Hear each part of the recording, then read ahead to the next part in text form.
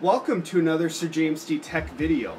Today I will be conducting the unboxing and review for the Asus Maximus IV Extreme P67 motherboard. Okay, here we go. I know a lot of you out there have anxiously anticipated this unboxing. And so what I'm going to do for this video is actually combine the unboxing and the review into one video. Now, as you know, this is a tremendously difficult board to get your hands on. It is sold out literally everywhere. And it was listed on Newegg for about a half hour, and I was just lucky enough to snag one. Now, this board was a bit pricey at $350 plus shipping. But supply and demand, nobody's carrying it, so once you get an opportunity, you better jump on it. Now, once again, for those of you who may be unfamiliar with this board, this is the brand new P67 chipset, in which it is socket 1155. You can see Asus has a brilliant feature on the box here, this window view. Now, this board is compatible with Intel's newly released Sandy Bridge processors, which I have the i7-2600K unlocked multiplier, and there will be a review video upcoming on that. Interesting way Asus does this. Little two-box setup here. There we got a Republic of Gamers case sticker, which if I decide to put that on, will probably be on the back side panel. Or I suppose I could put it on my door.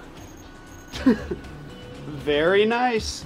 It's like cable identification stickers, which comes in very handy, by the way. Alright, this is the ROG USB cable. ROG, of course, standing for Republic of Gamers. Asus has supplied us with thermal sensors. And again, keep these little packets away from children and dogs.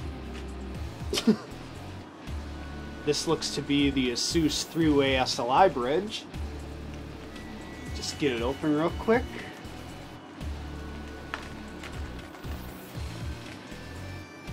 It's got kind of a brownish tint to it. I suppose it's better than diarrhea brown. Alright, here's a quick connect pack for the ROG Pro Belt, which I'll show you in a few minutes on the board where this connects to.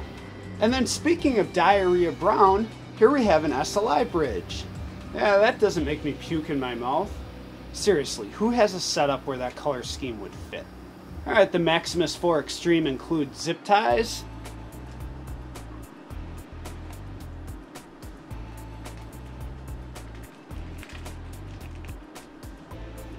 And this little module here is actually for Bluetooth connection. Those of you with smartphones and iPads, and then basically a few clicks of the mouse and you're able to overclock, you're able to do so many different things just from your phone. Okay, and here is the Crossfire bridge, and you all can probably guess what I feel about the color. Okay, what these are is extenders for the front panel connectors. Don't think I'll use those because I've got a case where it's got a very nicely placed cable management hole. Here we've got a USB 2.0 plate, which you can place in any available expansion slot, and you just connect the end to an available USB 2.0 header on your motherboard. The I/O shield. I gotta say, this is the most tricked out I/O shield I think I've ever seen. Usually it's just a boring, sharp hunk of tin.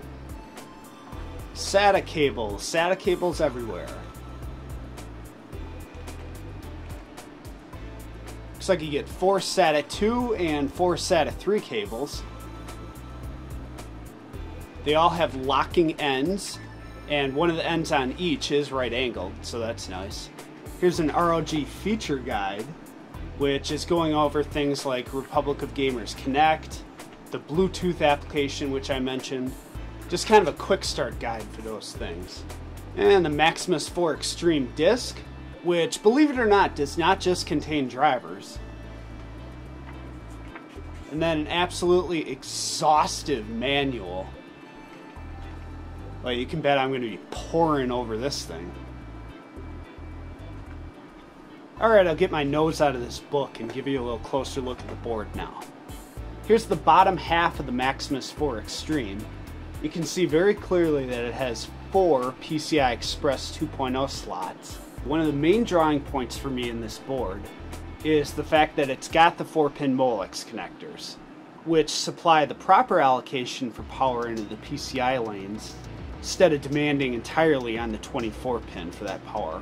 This right here has the NF200 chip directly underneath it, and the defining characteristic of that is that when engaged, it allows 2 graphics cards to run at their full 16 bandwidth capabilities. Now I'm going to try to very simply go over the layout here for the PCI lanes. When you've got a single card in slot 1, you'll be running 16 native. If you got 2 cards in slots 1 and 3, it'll be running at X8 native.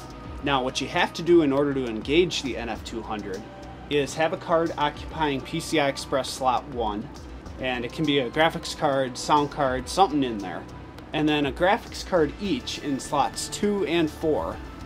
And then because that first slot is occupied, 2 and 4 will then run at 16. Now that's what the specifications say.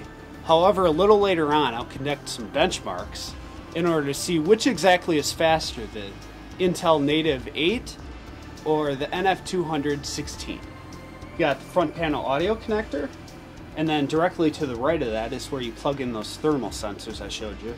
Then here's a couple of 4-pin fan connectors, a total of 4 USB 2.0 headers, front panel connectors for your case, and then there's the BIOS switch, as this board does have dual BIOS support. There's the Southbridge heatsink, under which is the Intel P67.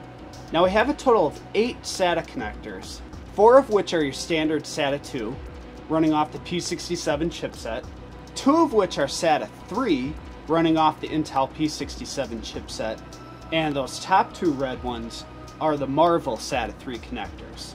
Alright, where I'm pointing now are the PCI Express lane disable switches. On this board is the Go button. Right over here is where those multimeter testers go. The start switch and the reset switch, which again are superbly placed. Some other motherboard manufacturers place these directly underneath the bottom PCI Express slot. And up here is an LN2 switch, which is liquid nitrogen. And then here's the debug LED. Got some more 4-pin fan headers. You can see that there are 4 DIMM slots. And in case some of you are unfamiliar, what you want to do is if you only have 2 modules, you put them in the red slots, which are 2 and 4. And then here's something I find just wonderfully creative and useful. When you unhitch the bar to open the CPU socket bracket, well, just for informational purposes, the Maximus IV Extreme does contain the LOTS bracket on it. You don't got to go in there with your fingernails or whatever and try to pick that thing open. You just raise the bar up high enough, and the thing opens up for you. That little black button up there is the Q reset switch. Then we got some very sharply designed heat sinks. Goes extremely nicely with this board. This right here is a USB 3.0 header. Still yet a couple more 4-pin fan connectors. And then up here is a 4-pin power connector, which if you take this little cap right off, it becomes an 8-pin power connector. And then I'll give you a quick view of the I/O panel. Here we got the PS2 mouse and keyboard port. A total of, count them, 8 USB 3.0 ports. Here we have the clear CMOS switch, necessary for every board. The optical out port, 2 eSATA ports, dual LAN ports. This is where you plug in that ROG Connect cable to a laptop, and then push that little button next to it. And then here you've got all your audio I/O ports. And then I'll give you a nice little look-see on the EFI BIOS here, in which, excuse me while I kiss the sky, you're able to use your mouse. You can see I've got the CPU level up at 4.6 gigahertz right now. But of course you're able to go in there and do everything manually if you really want to. Now what you should know is with this chipset, there's no more DDR3 2000. It's 2133 or 1866. Main information screen.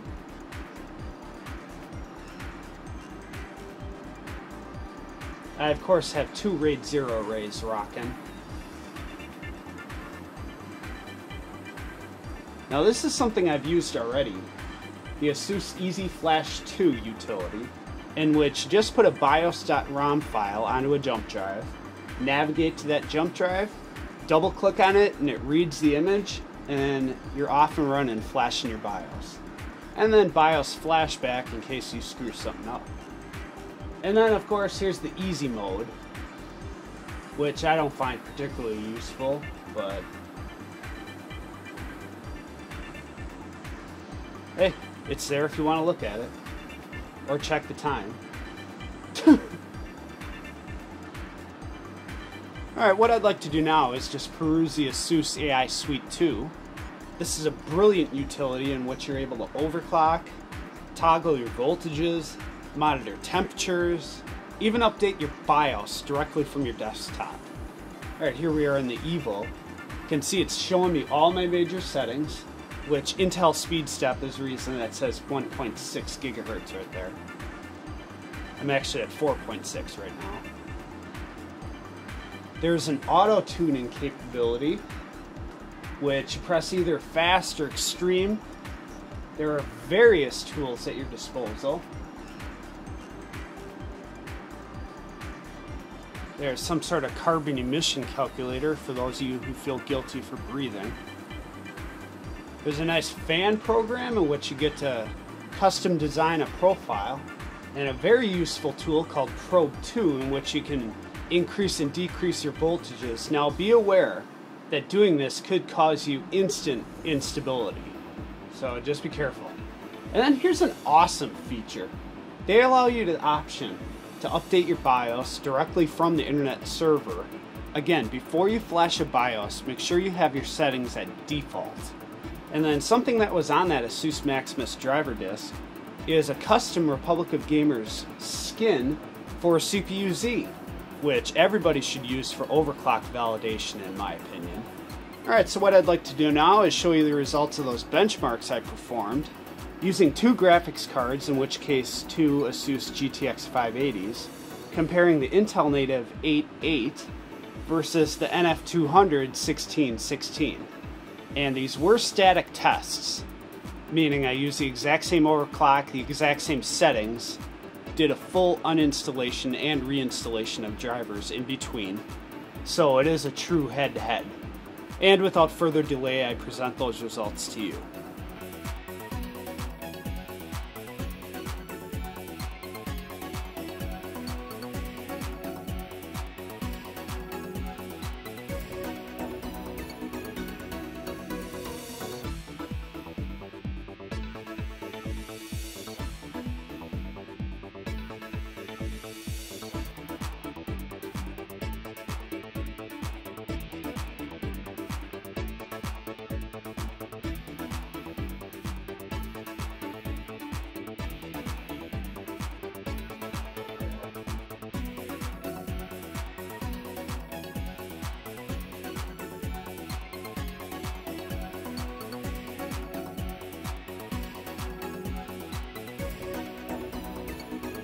Honestly, that's sort of what I was dreading would happen, was that there would be inconclusive results. So it really depends what you want. Now, what I will say is this. It is, of course, very nice to have that chip in case you get 3 graphics cards. And in my case, I will be waiting for a single slot GPU to be released, which is powerful enough to keep up as a physics card with these two GTX 580s in SLI. You can't just throw a 9800 GT in there anymore and expect it to be effective. Now, in my opinion, this is definitely an A+ run out and buy it product. However, I do feel uncomfortable levying an official verdict upon a motherboard which isn't fully optimized yet with beta BIOSes and such. I promise to keep you apprised in upcoming Maximus videos how things are progressing and if my verdict changes in any way. Just a few nitpicky things. I wish the X1 slot was placed above the top PCI Express slot. Thought we were past that design flaw. And also, this is just my opinion for most motherboard manufacturers, is that if they send along a tri-SLI bridge, they should probably think about packing 2 crossfire bridges to enable tri-fire. But again, those are just 2 little quibbles I have. So there's my setup. She's a beast, and no, I do not have a system name. I'm not that cliche. So upcoming will be, of course, the Intel i7 2600K review. I've got a full tower case to review. I've got a ProLimitek GPU cooler coming up. And of course, the possibilities are absolutely endless with this spectacular board I have now. Please remember to subscribe to Sir James D Tech and Sir James D DJ, and to check out my website and forums at sirjamesd.com. Talk later.